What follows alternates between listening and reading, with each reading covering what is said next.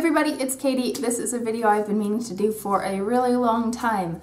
I have now been cloth diapering for about 4 years. My daughter was in cloth diapers for around 2.5, 2 3/4 years, something like that. She's now 3.5, and my son is now 15 months old, and he has been cloth diapered since the day he was born. I feel like in those 4 years, cloth diapering has gained a lot of traction, and people are a lot more interested, and it seems a lot more feasible.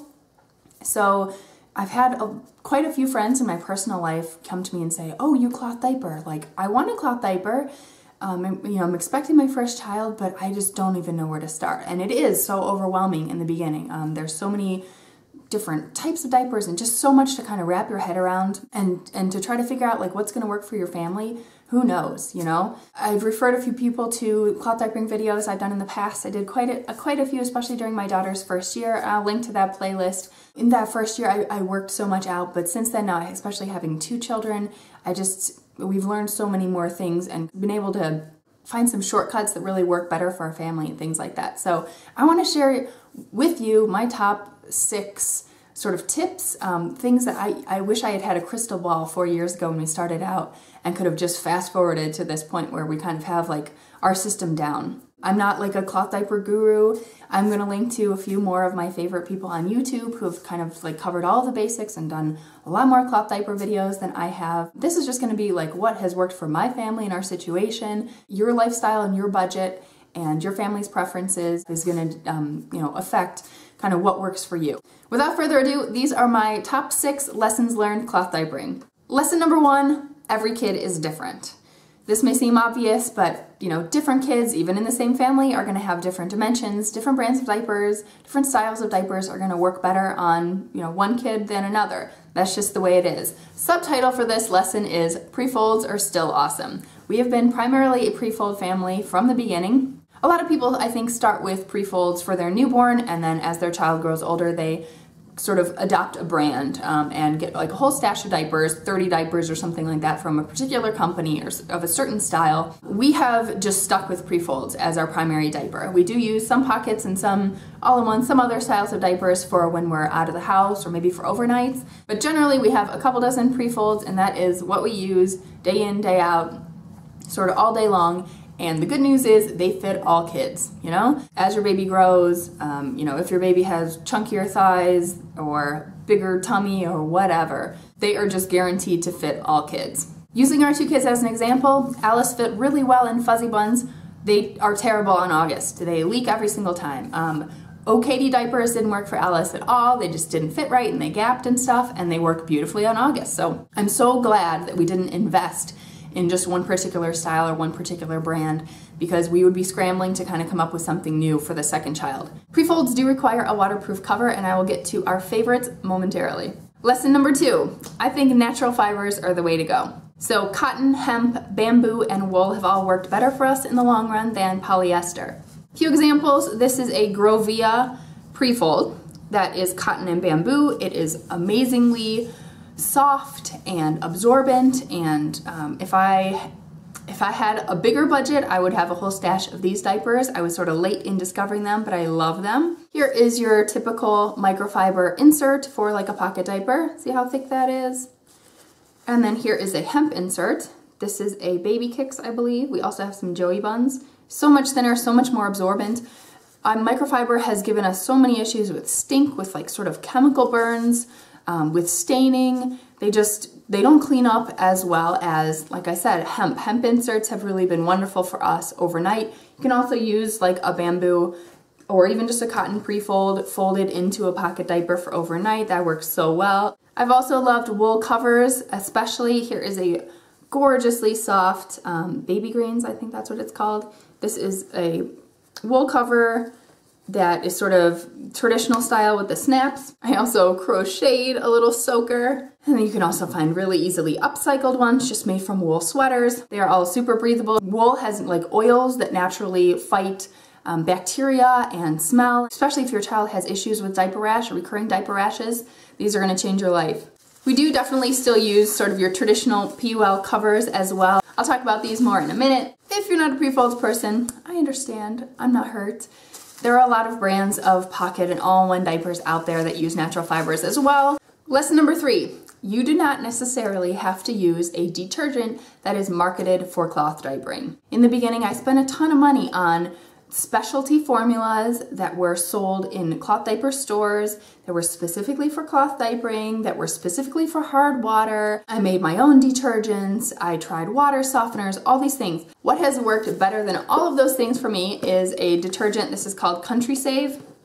It is just a basic sort of free and clear detergent that are generally considered cloth diaper safe, and it works great for us. Looking back 4 years in, I wish I had started simple and gone with the brand that I could get at my local store and not pay shipping. It's a giant box, it lasts forever. I can use it with all of my clothes if I want to. So learn from my mistakes, start simple, and if that doesn't work for you, then you can look for more sort of specialty products. Lesson number 4, a diaper sprayer is essential. A diaper sprayer is a tool that has like a spray nozzle and a little handle, and then a tube that connects to the clean water supply of your toilet, and you use it to spray solids off of your diaper into the toilet to get rid of them easily. And I remember in some early videos with my daughter, probably before she started solid food, saying, I feel like that's sort of a luxury. I don't know if that's really necessary. Well, let me tell you, it is. It is, especially after your kid is on solids. You just don't want to deal with all that poop, guys.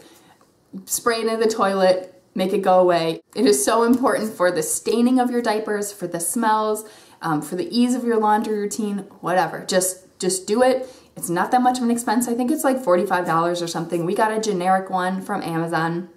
It lasted us 3.5 years. We just spent 10 bucks to replace just the nozzle for a part that kind of corroded over time, but it is worth every penny. It makes your life so much easier. Just don't skimp on the diaper sprayer. Lesson number 5, for us, we prefer Velcro over snaps on things like our covers. So while snaps like this might last a longer time and are pretty easy to adjust, we are lazy. I guess that's what it comes down to. We're lazy. And in the middle of the night, when you've had no sleep, especially with the second kid, let me tell you, every second counts. When we're doing diaper changes, you know, on my lap in the back seat of the car, something like that, and my child hates getting his diaper changed and he's fighting me and kicking and screaming and rolling over and everything, the 2 seconds or whatever that I am spared to use Velcro instead is worth it. We have a few favorite brands that seem to have the strongest Velcro or hook and loop, wherever you want to call it, that has held up over time. The new Thirsties has always been a favorite, but they used to have Velcro that was not quite as strong. They have made their tabs larger and much stronger. This cover has been in use over a year now, and it looks exactly like it did the first day we put it on. I have found that Kawaii covers also have super strong Velcro. Absolutely no like pilling, no weakness, anything like that. This is a Run Peruse cover, and same thing, works great. One more advantage to Velcro over snaps is if your child is going to be cared for by anybody else, any kind of child care scenario, be it a daycare center, grandparent, babysitter, or whatever, it's a whole lot easier to explain a Velcro diaper. Be like, look, it's just like disposables, zip zip, everybody knows how that kind of works. There's a little bit more of a learning curve with snaps. We have used cloth diapers in a daycare setting with my daughter, and even though cloth diapering is not at all common here, and we expected a lot of kind of pushback and anxiety about it, we didn't get any because we could say, look, it's just like a disposable diaper. Here you go, you just put it on like this with the Velcro. And they were like, oh, okay, yeah, that works. Final lesson number 6, speaking of disposables. In my experience, over 4 years' time, I will say that there are times when it is okay to fall back on disposable diapers. It's not going to be the end of the world. It's not going to totally break your bank. It's not going to destroy the earth, you know, in one fell swoop. During the first 2 years with my daughter, I took our cloth diapers everywhere, on every trip, every vacation, no matter where, no matter how long.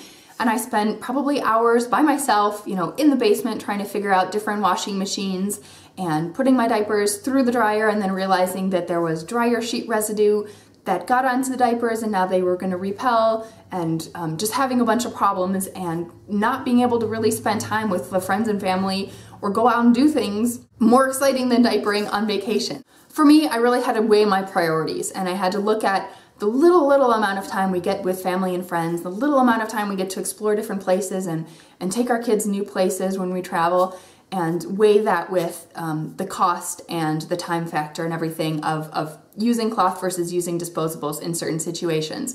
So where I've gotten to now is if we're just going somewhere for one night, we've got enough diapers to cover it, bring them home, wash them at home, that's what we'll do. So we will cloth diaper for weekend trips or for day trips. definitely.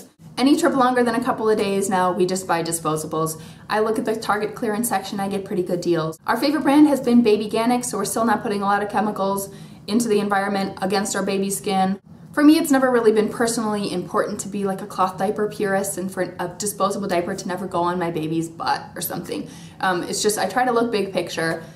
This is a relatively very short time that we're using disposable diapers, and it's just worth the trade-off for me. We're also using disposable wipes with my second child when we are out of the house. At home we still have a cloth wipe system that works for us, but when we're out of the house, I'm in a public restroom somewhere, I'm trying to juggle both kids and do a diaper change fast. It is just easier to be able to pull one out of package, and like I said, that just works for us. I know some people would feel really guilty about that, but I just don't. I would be happy to do a Q&A kind of follow-up video to this if there are specific questions you have based on something I said that I didn't explain well, or just whatever. Leave me a question in the comments below and I will do a video just answering all those questions and hopefully kind of filling in the blanks. But that's it. That is a summary of my cloth diaper philosophy, what's worked for us over these 4 years, over 2 children. Hopefully you found this helpful. Good luck.